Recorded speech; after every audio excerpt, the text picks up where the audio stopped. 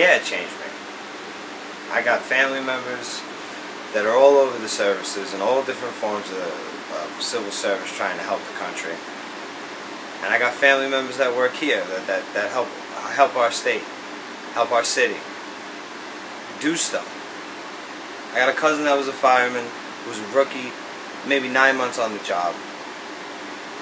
I don't know when he got there, but you know he was one of the first people there because it's just that type of person. Gets there, God knows what he sees, what it looks like. You only see pictures on TV. You can't even, who knows what it's like when it's there. You smell it, you feel it. He goes in, he don't come out. How does that not supposed to change you? How are you supposed to act? What are you supposed to say? How are you supposed to feel?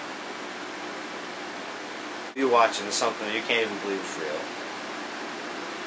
Anything, you can't help nobody. You know that you have people you care about rushing to a place that you're watching explode from a vantage point they don't get to see. They're covered in dust and dirt, and they're running closer to it while you're hoping that people can manage to run away.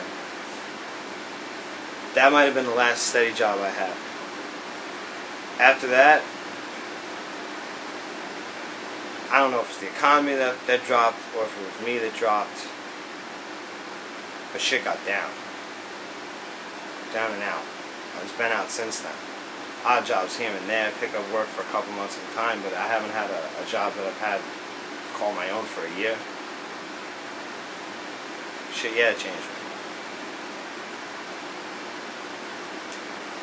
It'll continue to change me. There's nothing you can do about it.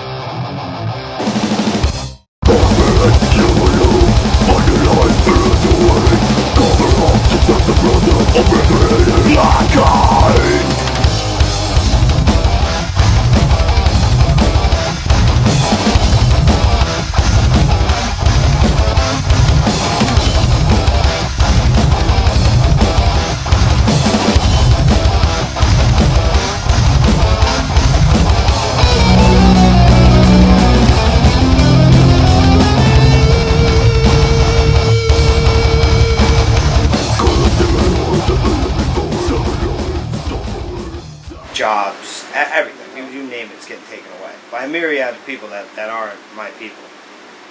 And then to top it all off, these people come in and they fuck with you on your home turf, and then they make everybody else that isn't your people, like, I hated you before, now I fucking hate, I fucking loathe you, like I hate you. And not only do I hate you, I have to be like, I have to be twice as, it's not scared, but I have to be twice as aware that you're fucking there, next to me, perhaps plotting against me and the place where I eat with my family.